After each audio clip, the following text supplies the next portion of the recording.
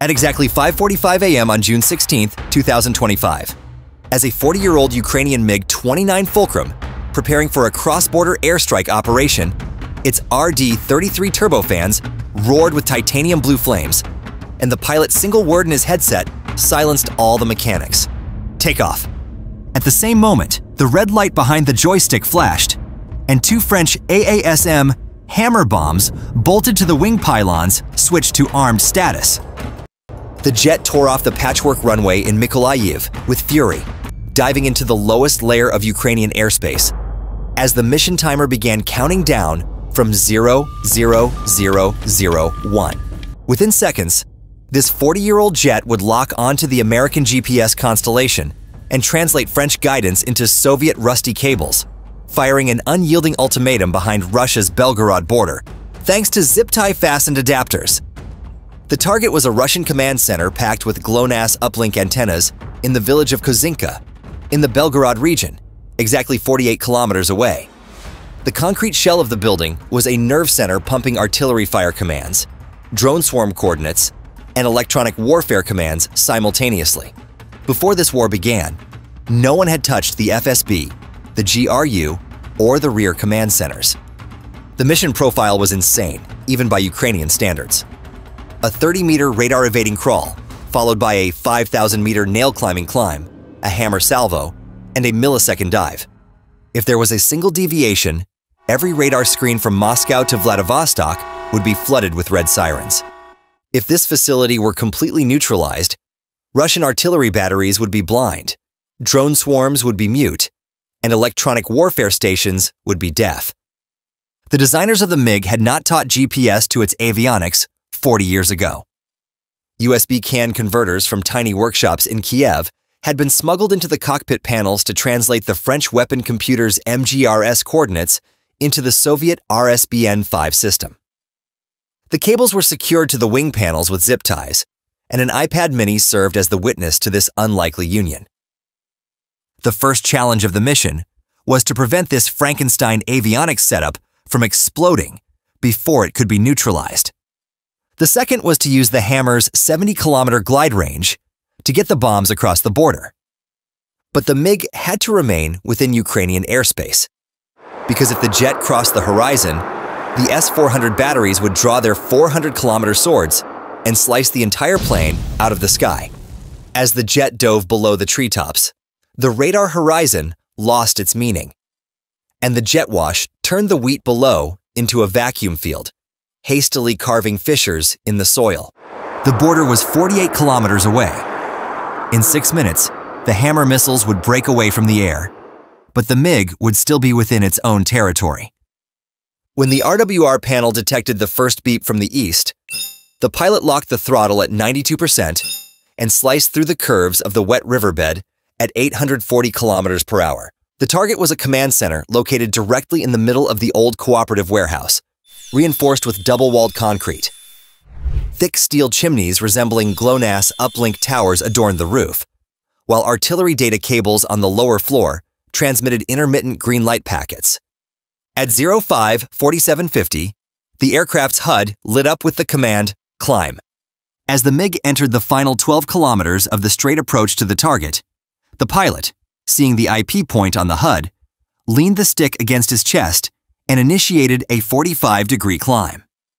As the RD-33 engines engaged afterburners, the altimeter rose rapidly. 2,200, 3,800, 5,100 feet. The Fowler flaps shook, the G-suit squeezed his legs mercilessly, and the edges of the visor turned into a gray tunnel. At 5,000 meters, the hammers were released. Two jolts pushed the MiG fuselage back slightly. The locked spring pressure was released in an instant, and the jet's RCS dropped by half. The rocket injection of the Hammer kits roared for exactly 12 seconds, launching the bombs at Mach 0.82, followed by the composite wings unfolding like a spring and locking into a glider profile. Once the rocket fire ceased, the gliders transformed into a silent pair of steel seagulls. The GPS ions fusion system communicated with the stars like a cell phone searching for a signal, reducing the course deviation from 5 meters to 2 meters. It had not yet crossed the boundary line, but the hammers had already passed it. At that moment, the MiG, which had almost taken root in the sky, dove downward, its nose pointing toward the field, and descended to the 50-meter mark in a matter of seconds. The first 48 N-6 missiles launched from the S-400 battery chased not the MiG, but its shadow. The MiG vanished from radar like a leech hitting the water at 40 meters. The missiles entered their automatic self-destruct program, leaving 2 white mushroom clouds in the sky. The Hammer duo remained suspended in the air along the 8-kilometer terminal strip, with their dive angle fixed at 87 degrees, preparing to pierce the concrete roof like nails. The orbit computer calculated a 0.3-meter deviation due to a 12-kilometer southerly wind, adjusting the servo brakes like a muscular wrist. At the same moment, the morning briefing was beginning at the Kozinka headquarters. The drone officer projected the night reconnaissance report from the Orlan 30s onto the screen. The artillery officer verified the firing coordinates of 2 platoons, and the electronic warfare unit activated the long-range jamming module. As the white LED panels on the walls flashed the message, GLONASS-linked stable, the TOR-M2 radar operator outside detected 2 small RCS glints approaching the facility's northern flank. However, the contrast was obscured by clutter, and the Air Defense Battle Management System denied fire authorization to avoid wasting missiles. When the bombs entered the terminal dive, the vertical angle was 70 degrees, and the target was 1,200 meters away. Hammer 1 activated its radar altimeter at 145 meters altitude, detected the concrete roof, and locked the delay fuse at 0.025 seconds. It pierced the roof like a can lid and embedded itself in the basement ceiling. Upon completion of the delay, 87 kilograms of PBXN-109 detonated at the speed of light. An 8,000-meter shockwave inflated and blew out the shelter walls from the inside out, engulfing the radio room, uplink server, and GLONASS modems in a white-hot cloud of smoke. The Hammer 2 fuel tanks arrived 0.30 seconds later, and sending the upper floor panels flying upward like a flag in a flame. The steel beams couldn't withstand 3,000 degrees, and the laboratory steel melted like caramel, bending and warping. Within half a second, the floors collapsed like dominoes, and the electrical cable of the TOR-M2 radar snapped at the point where it was connected. The initial impact of the destruction was terrifying. The second was the cost. The rapid construction of the headquarters building, including reinforced concrete, converted warehouses, and reinforced roofs, cost approximately $3.3 million. The GLONASS uplink capsule on the roof, along with its backup antenna, 12-kilowatt K-band transmitter, and cryptographic equipment, cost $1.8 million. 8 Orlan 30 UAV packages stored in the basement, each with an optical pod and field console, cost $450,000 each, totaling $3.6 million. 2 TOR-M2 air defense systems, each costing $26 million, totaling $52 million. 4 BMP-2M armored personnel carriers, with a modernization package, totaling $12 million. An Avtobaza M electronic warfare truck, including antenna boxes, costing $18 million. ZU-23 chassis and GAZ, SADCO trucks, signal generator groups, spare diesel tanks, 720mm fiber-optic artillery cable, a 300-kilowatt battery bank, 8 12-kilowatt generators, Sarma HF transmitters, military-grade satellite modems, 6 tons of UAV missiles, 3,000 meters of armor-piercing 30mm ammunition, with a total cost of $14 million. The personnel losses amounted to 14 officers, 12 technicians, 4 drone operators, and 12 contracted soldiers. When training and deployment costs are factored in, this equates to approximately $4.1 million in personnel investment. When all the figures were added up, the value of the destroyed assets exceeded $108 million, creating a cost-effectiveness ratio of 1 to 150, compared to the total flight package cost of $720,000 for the HAMMER missiles. The difficulty of the operation was of a kind that would make the dry figures hard to swallow. The MiG's flight path was within Ukraine, but the bombs required a long glide path to cross the border. The HAMMER's nominal range of 70 kilometers was reduced to 63 kilometers due to a 14-kilometer crosswind from the south. The pilot had to select the point where he would release the bombs 18 kilometers behind the border at an altitude of 5,100 feet. If the jet ascended slightly, it would be detected by radar. If it descended slightly, the bombs would hit the ground before reaching the building. 4 parameters were safeguarded against fatal errors during planning. The climb angle must not exceed 45 degrees. The bombs must enter the glide path at less than 0.9 Mach. The rocket boost must last less than 17 seconds, and the servo brakes must reduce the CEP to below 5 meters. Each parameter was rewritten 3 times based on electronic warfare interference, GNSS spoofing, and wind speed. The mission was both a mathematical and a gamble. A tightrope walk. Not even a 1 centimeter deviation from the flawless speed-altitude data on the iPad on the pilot's lap was allowed. As the explosion columns rose into the sky, Russian air defense was paralyzed by shock. The S-300 console had already switched to fast mover alert on the radar screen before the aircraft was detected, and by the time the Tor M2 operator saw the entire fireball on the thermal camera, it was already too late. The radar expert noted unknown warhead in the report, but the real unknown wasn't in the sky. It was the void left behind by millions of dollars of equipment mixed into the dust cloud.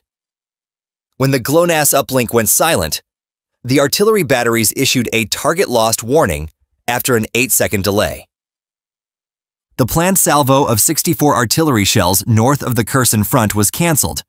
Drone swarms lost their RTSP connections, and as the electronic warfare truck burned, a 30 Hz jammer signal was drowned out by Baltic interference. The front line experienced this silence for the first time in 5 minutes. Russian field commanders heard only static crackling in response to their radio calls for coordinates.